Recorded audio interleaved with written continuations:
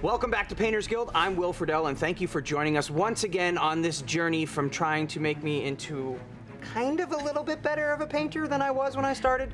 We are joined by an incredible artist this time. I can't even say enough about this woman. If you know anything about this world, you know who this is. This is, of course, Elizabeth Beckley. Hi. Welcome, all the way from Atlanta, Georgia. And you've essentially won every award in the book, kind of, when it comes to this world. Am I right? You've got more gold medals than Phelps did when he was swimming and all that good kind of stuff. Am I wrong? I don't know how many gold medals Michael Phelps has, but I've got a lot of medals on the mantle. See, there you go.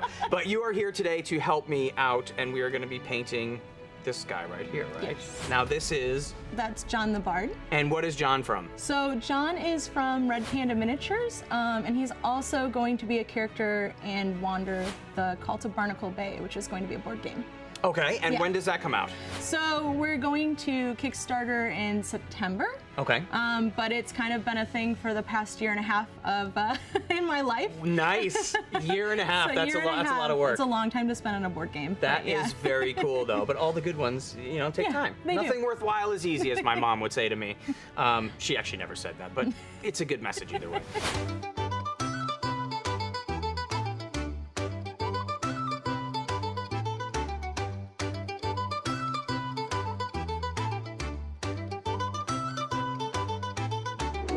All right, so we've got our paints out, we're ready to go, but before we go any farther, I think we need to smock up. Yes. You ready to smock up? Yes. Where do we start, and how do we begin making this little loot right here end up looking like this little loot right here, which is not at all the same? So what we're gonna start with is, of course, the brush. So you want a brush with a nice tip. I have two here. So it's really simple. The first thing we're gonna do is, like I said, we're gonna paint lines on it. So I'm gonna watch you do one before I ruin mine. So it's really simple. So like wood grain, you're gonna want to follow. It's just as easy as there's no specific. You're setting it up, saying it's easy, which means when I ruin it, I'm gonna feel horrible about myself. So and you just paint some lines. Okay, so a little bit on the end of my brush. Oh, for the love of God, here we go. And just straight down. Yes. And does it matter where they go? No, well, you know, up and down, right? Like that? But yeah. Just won't make a painter out of you yet. I doubt it, but okay. Now what? Now, see, it's starting thin and getting thicker. Is that okay? Yeah, unless you mess up like I just did.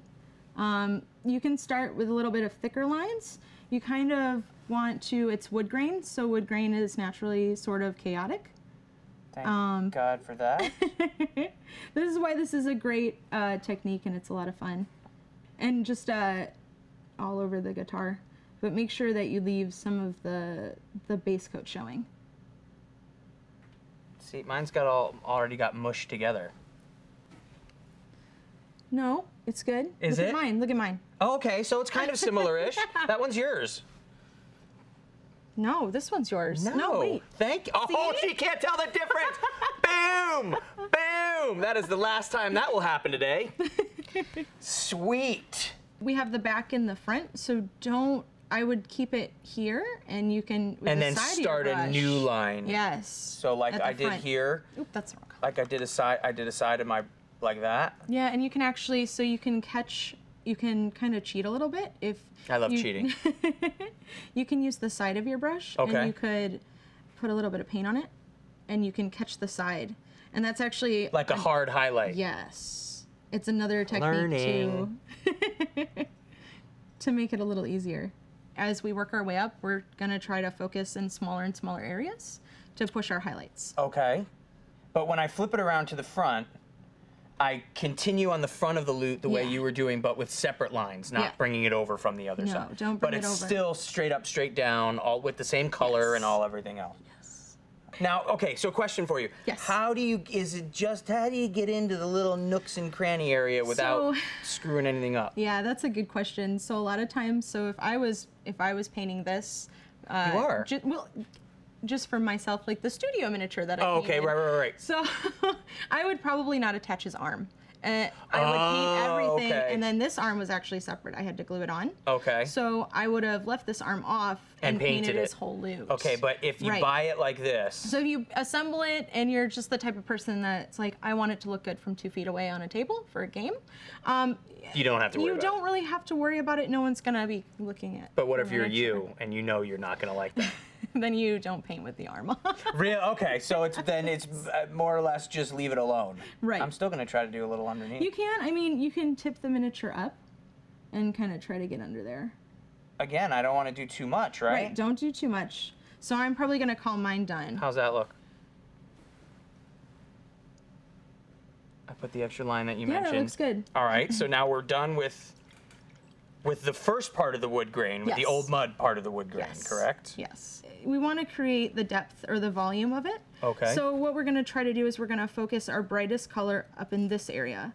Because on a 28mm miniature, you're going to have to fake those shadows. Okay. Because it doesn't naturally cast shadows the ways something that's full scale would. Okay. So we're faking, you know, our highlights in here. So what we're going to want to do is we're going to want to go probably to about halfway. And on this, on the front too? Yeah. So on the front though, this is going to be catching more light. So we're gonna probably want to pull. You can pull it all the way down, and then maybe to his hand, pull some of the brighter color with the taupey one. And you don't have to follow the lines you painted already. You don't. You can kind of, as long as you try to leave in some of those darker lines. But don't bring it all the way down. Don't bring it all the way down. Yeah. So now we said you could bring it all the way down in the front, but don't do the little circle.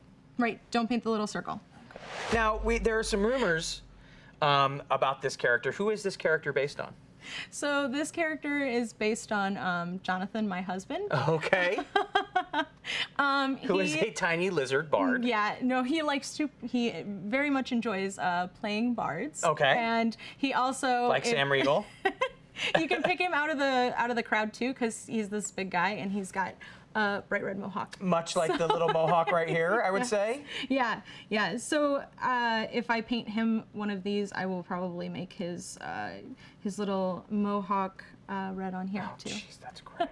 So based on your husband, I love that. Yes. How are we looking? I'm gonna pass you mine. Tell me what you think. Don't go any further.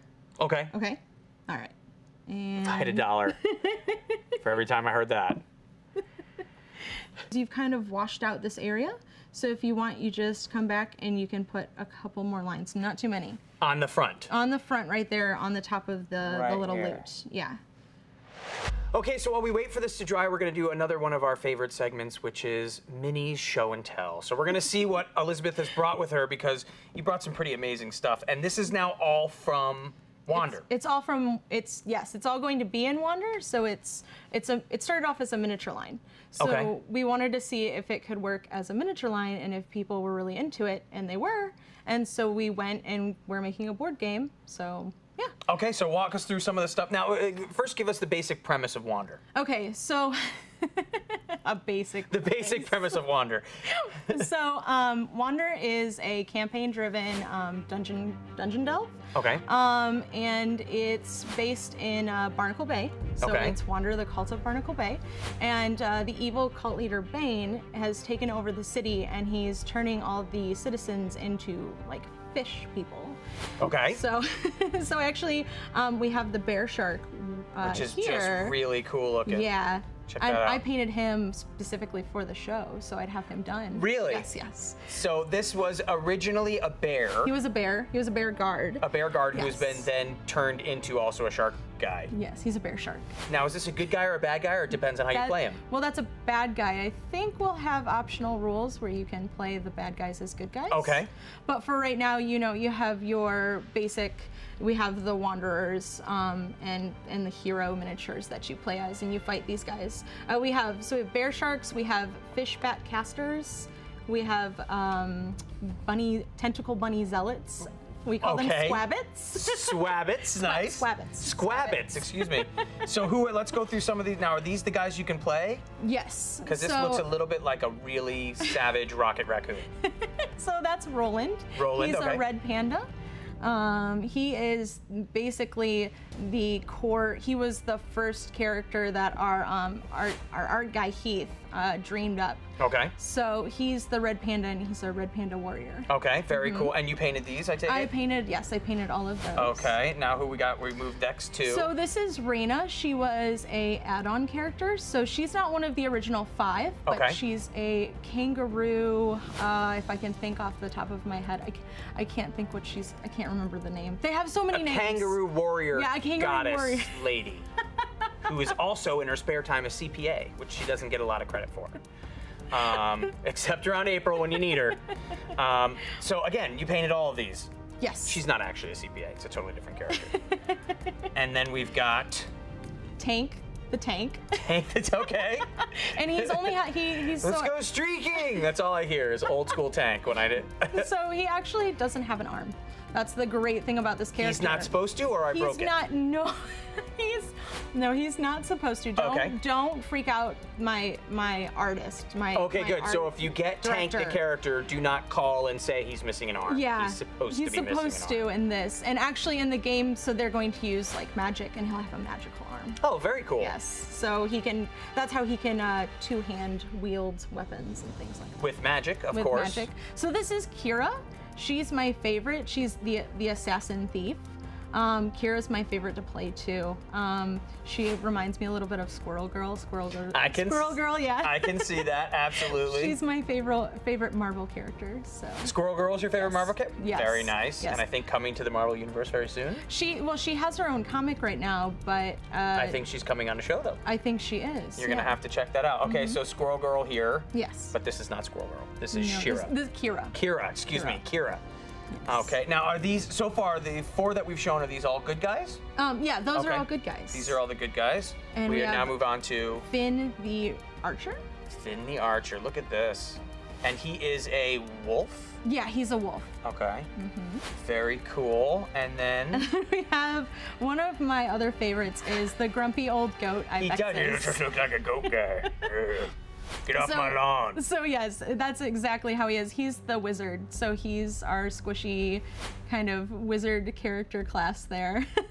Okay, now question, because I'm starting to learn more and more about painting these things. Yeah.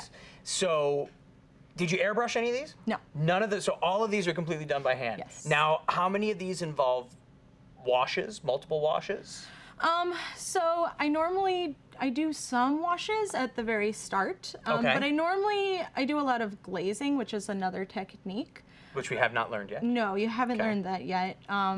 Washes are super handy for tabletop miniatures, but I don't use them as much when I'm doing my studio work. So you do mostly what we're doing here. It's your hand and a paintbrush, and you're putting on every single color. Now, what colors were these primed? So I like to prime gray because it's a very neutral color. Okay. When I'm painting something called object source lighting, which is another technique. Which we have not yet learned either. So much I don't know. So when you're doing object source lighting, you might do the two-tone, but I like gray. Okay, that makes sense. Yeah. And now, so when can we expect to be able to play Wander? So the Kickstarter is going live on September 5th. Okay. So that will be up, and then after that, it will be available probably within a year. And I was going to say these are actually available right now. These are? As a miniature line, yeah. Just as a straight up, and where can we get these? At redpandaminiatures.com. Redpandaminiatures.com, much like this red panda right here, I would imagine. Yes. Very, very cool. Well, thank you for showing us these. Course. I think we're probably close to getting ready to put on our next coat or next detail. Put the brush in the paint thing, and it goes with the stuff. All right, so we are back, and I think we're dry here, right? And we are ready to apply what would it be, the next layer, the next detail? What would be the right way of saying it? Well, I think it's the next color, the next highlight color, I would say. Since we're not so much layering here, because we don't have to make a smooth transition. Okay. So we're just, we're painting in this texture. So what we're gonna do is we're gonna move on to the handle wood. And now we're gonna be doing the same thing as we've done, just pulling lines going straight down? But what you're gonna do is you're going to concentrate in a smaller area. So you're gonna wanna stay only up to here because, like I said again, the light hitting it, so the light's gonna hit at the top. Okay. So think of it in volumes when you paint. Okay. Yeah. So, stopping about halfway down the loop. Yes. No, not halfway. Not halfway. Not even halfway. A little less than halfway. See? Glad I asked. Oh, I have the wrong brush. Oh my goodness. I know. So like that, does that look good on the bottom of the loot? Yeah, that looks good. See how it looks? It's starting to look more like wood texture. Yeah. Yeah. I noticed that myself. Yep. So, and then the other thing you're gonna wanna do is you're gonna want to, again with the edge highlighting, Oh, right. you can catch that edge of the loot right there and really With using pick out the the kind of the detail. side of the brush. Right. Now I noticed though on the John we had before, Uh-huh. you could see the strings, you could do everything. Is that something different or? So it is something different and it requires a steady hand. We can paint the little... You heard it too, right? That wasn't just me, the way she kind of said that. It was the nicest, most passive-aggressive insult you've ever heard in your life. It requires sucking less than you do. I got it. I want to try it. Okay. Okay. Let's do it. Elizabeth. Okay. So what we're gonna do Yes. is, if we want to do guitar strings, Yes, we do. I'm going to shake it out a you're little gonna- bit. yeah. What you're gonna want to do is you're gonna want to take that dark color, Okay. and this should work if I can remember how I did it in the last one. I'm going to watch you first. Okay. Oh, look at that. Yeah, I probably shouldn't try that. And you can only get you can try just maybe 2. Because those maybe black maybe lines. one of his guitar strings is broken. Right. And then, Oh, that's terrible. well, I won't shake the table either. That's the #1 rule, is to not shake the table. Since the strings are so fine, I learned this in art school, you don't have to paint the whole string. You can imply that it's there. Okay. I know that sounds Great, kind of then I'm done. strange. You can But, so what we're gonna do is we're gonna throw down, this is the Liquitex Heavy Body Titanium White. Wow, that seems like something that could really screw up everything I've done so far. You really don't want a lot of this. Okay. A little bit goes a long way. And this is for the string? This is for the string. Okay. Yeah. You want barely anything. Wow, you are, yeah, you're... Because we're gonna take that little bit. I'm nervous for you. And I'm gonna try. Just barely hit the top. So you think you can do it? No. So you're... I also just noticed you're a lefty. I am. I'm going to try not to hold that against you. Okay, that's My fair. wife's a lefty, it's okay. Southpaw. You can kind of, so you can see where the strings would catch the light, just barely. Okay. Okay, up at the top. It's a little hard to do. You think? Let me go back in and perfect. Yeah, it looks great. It looks like you do this for a living. Jeez. I'm scared. You asked to do this, and I want to do it. I gotta learn somehow. Okay, here. All right, so we take a little bit of the water. a little bit of the water. A little bit of the water. Okay, and then And you're gonna just mix a little bit of the water into the paint. Okay, pull it away and notice Off to the edge. something like that. Yeah. Let me see. It's always hard to. So almost. It pulls, this is actually the how we would make a wash too, kind of.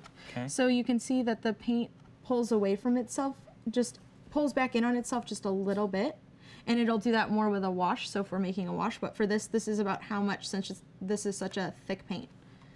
So does that look about right? Yeah, I think that's about right. You just want just a little bit of paint. Oh, I'm so nervous. Okay, so there's another thing that I can tell you is But first, so I've noticed that when I paint really tiny freehand like this, it's all about controlling your breathing too. So like a sniper. Yeah, I guess. So like a sniper, I haven't really shot anyone. So. Well, that makes one of us. So you breathe in, and then on the exhale, you use it to steady your hands. I won't talk. I won't bump the table either. Just up at the top. Did you do it? I don't know. You might need I'm holding my breath. Does that count? So okay, so you did. So you got it in the lines. So you're gonna want to go good? back. Yeah. So you wanted to kind of go in the lines, and you want to put down maybe 2 more. So this is kind of layering. But You I wanna did put the down- ones that are there are okay? Right, yeah. The ones that are here, you're following your lines, and you want to follow your lines and paint in the same place and kind of layer up to that white. So you have a nice color there. So do it again. Yes. Probably 2 more times. 2 more times? 2 more times. Yeah.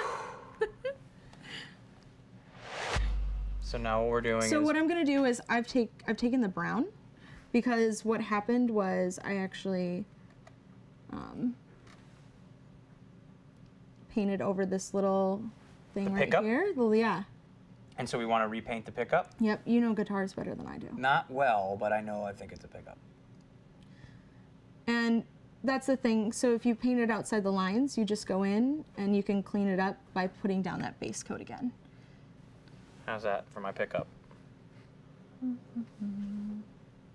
that's good. Cool. Alrighty, so now... So now we're just gonna we'll take the creamy ivory and we'll do the edge highlighting.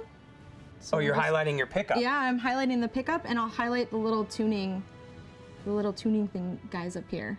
So look, I'm just grabbing it on the edge, and that's on it. The very edge. Yep. Just giving it some detail. So I think that's what we got for this wonderful episode, which I'm going to call "To Loot or Not to Loot." That is the question. That is always the question. So we're getting into much more detail stuff, much more high-level stuff, which is why it's a struggle as we go. But we are going to have you here for one more episode, I think. So we're going to be doing some more stuff. Yes. But I have to thank Elizabeth Beckley for coming here and helping us kind of learn the much more detail-oriented kind of steps of the process. And we will be back for our next episode, where we're going to continue to work on John the Bard from Wanderer. And yeah, I can't wait. So thank you so much. Yeah, thank you. And we look forward to seeing you again. Thanks. And don't forget, you know, as we always like to end every single show by saying, every great masterpiece started with a single brushstroke. Thank you.